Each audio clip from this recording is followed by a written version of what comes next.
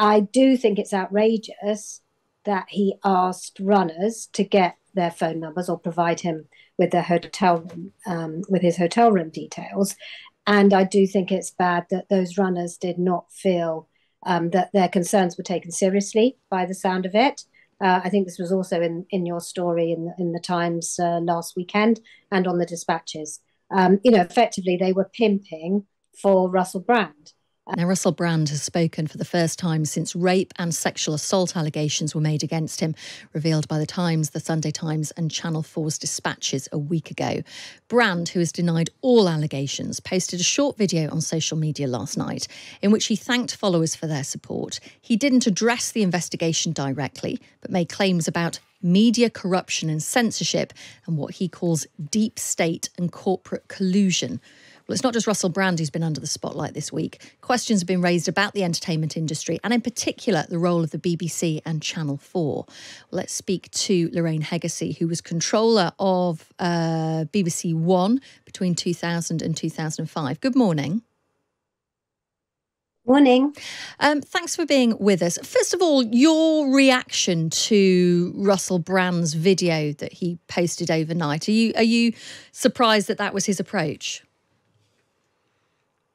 Not at all surprised. Russell Brand's clearly decided to avoid doing any mainstream media interviews, whether that's with the Times or Sunday Times, who led on this story along with Channel 4 dispatches.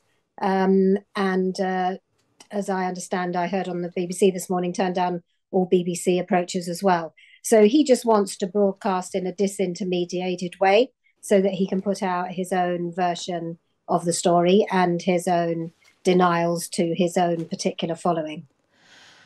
What do you make of these new allegations that are in the Times today? I mean, one, for example, a researcher who worked on Big Brother, on the spin-off show which Russell Brand presented, telling the Times that she was told to get attractive audience members. He would then look at the audience and decide which ones he wanted to have sex with.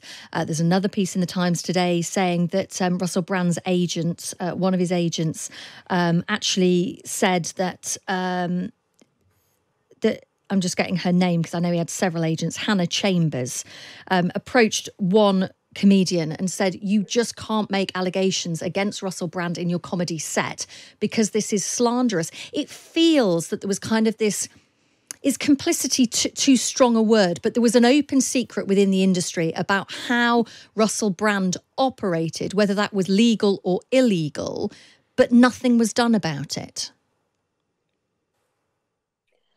Yeah, it's hard to know whether it was a conspiracy or complicity or whether it was just several individuals operating separately. Clearly, the longer it went on, I guess the more people knew about it. I certainly didn't know. And so it's possible to have worked in the media and not known if you weren't particularly associated with him. I think the story about the researchers, I do think it's possible that those things are not conjoined, if you like, that Endemol may have wanted to get, and Channel 4 may have wanted to get attractive people, young people in the audience because the demographic that they were appealing to on Big Brother was young people. Russell Brand separately obviously was capitalizing on the fact that there were attractive young women in the audience.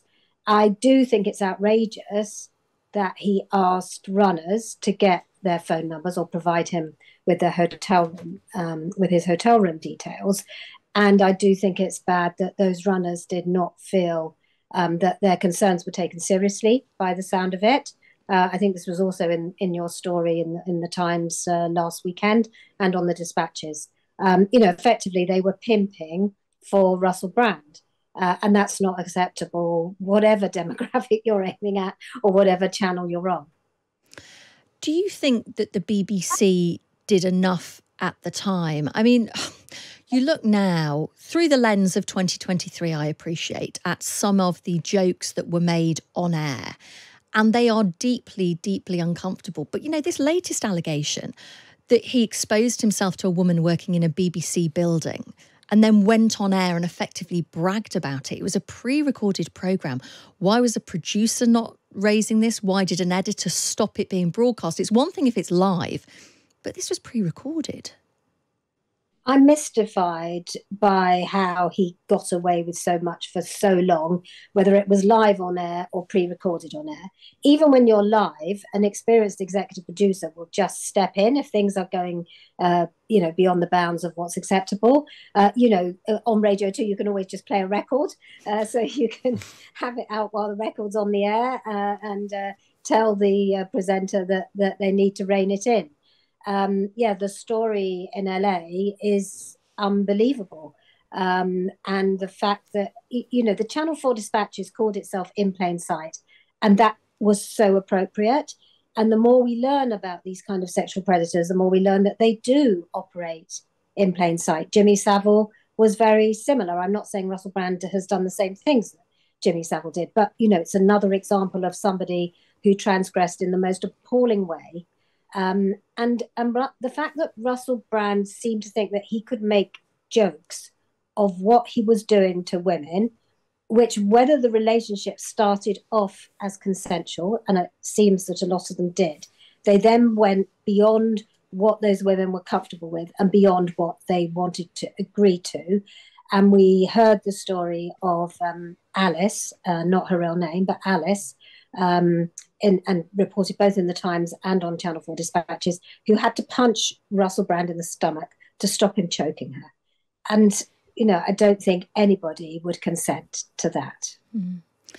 Is there a case here that the BBC, Channel 4, broadcasters in general, allow presenters to just do what they like because they're the talent? I mean, this is always the really weird thing. It's called talent. You have a talent agreement. They are the talent. Are they allowed to just do what they like because they bring the ratings in? And is there just a complete lack of backbone to stand up to people? I think there can be. I've certainly drawn the line with people in my past, and there are other people who will have drawn a line. But we do create monsters. Egos become inflated. People start having outrageous demands.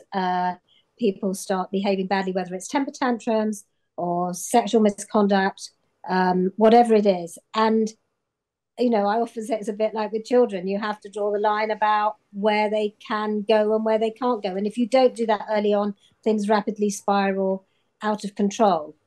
Everybody knows that it takes a team to make a TV program or a radio program. And yes, the on-air talent is an important part of that team, but they're not the only part of that team.